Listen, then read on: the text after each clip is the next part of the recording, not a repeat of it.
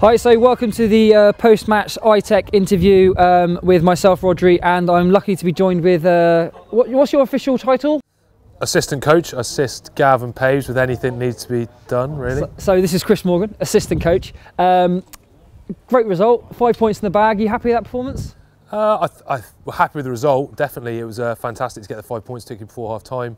And I think it sort of game just fizzled away a little bit in that second half and marred with a lot of error, particularly by us in attack, and the penalty count kind of got away as well in that second half, and it just sort of ended the game in a bit of a damp squiff, really. Uncharacteristic play from the Pirates in that kind of first 10 minutes. You tried to play a lot of rugby and you're kind of between your 10-metre lines.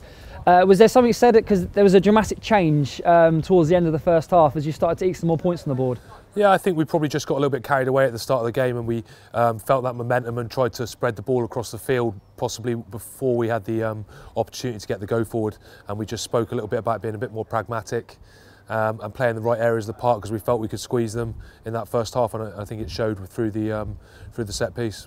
Bedford, we talk about Bedford, they're a very prolific attacking side, but you've got to be happy with limiting them just to one score and keeping that scoreboard down, because it wasn't for a lack of trying on their behalf. They certainly tried throwing that ball around. Yeah, I think it's really dangerous, and we got that early warning when Rich Lane got that interception through us probably overplaying in that middle area of the park.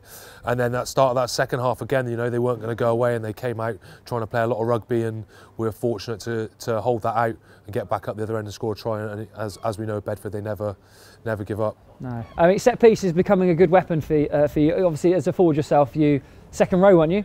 Absolutely, absolutely. It's becoming a good weapon for the Pirates, and it was demonstrated again with a couple of scrum penalties and some real dominance towards the latter stages of the game.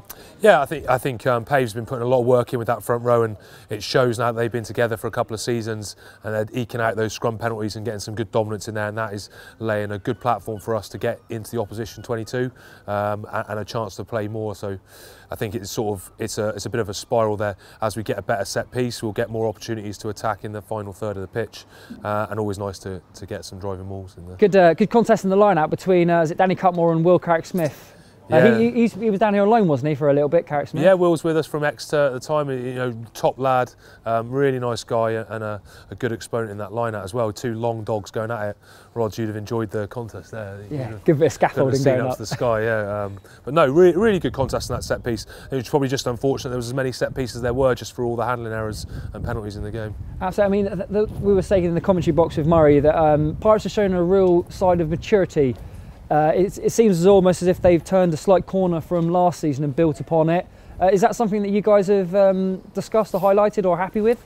I think we're happy with the results, definitely, and I think a lot of that comes down to the amount of cohesion the group's got, because this is a group that's been together now for a couple of seasons, two years, some 3, 4 longer than that. And I think that togetherness comes from that, and that maturity comes from how long the group's together, and we can see in how they play and how they communicate with each other, maybe that they're able to get that sort of control back into that game when at times they were overplaying or things were going a little bit wrong. I mean, it's an ability in itself. It's all well and good winning beautiful games of rugby and everything goes right, but to win a game with a bonus point and not necessarily be enthusiastic about the performance, I mean, that's actually quite a good position to be in, isn't it? Well, yeah, I think so. I think, you know, don't get wrong, really enthusiastic with one, because we've been on the other end of that a fair few times ourselves, but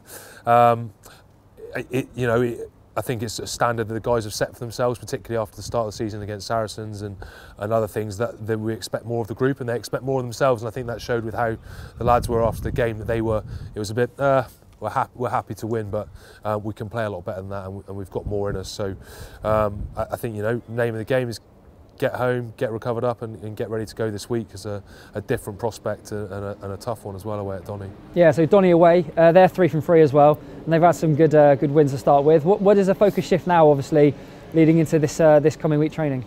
It'll be difficult for us to get a lot of training in going from Sunday to Saturday, so you know, the guys will get a day off tomorrow to recover, and then we're travelling again on Friday, so we'll be lucky to get a day's training in really with them once they're fit and running. So it'll just be about getting bodies back on the park, getting ready to go, being clear in what we're doing, trying to put in a performance we're really happy with and get the result.